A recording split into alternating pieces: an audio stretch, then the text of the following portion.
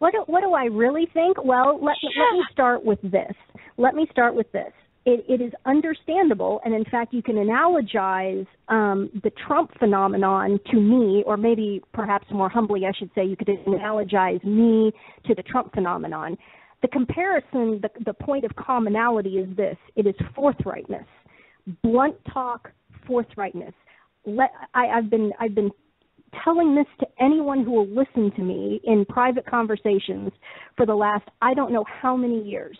Why do I have this readership that I have? Why has what's happened to me on the internet, why did it happen? The answer is simple, and it is obvious, because I speak bluntly and forthrightly. Yep. And that is so incredibly attractive.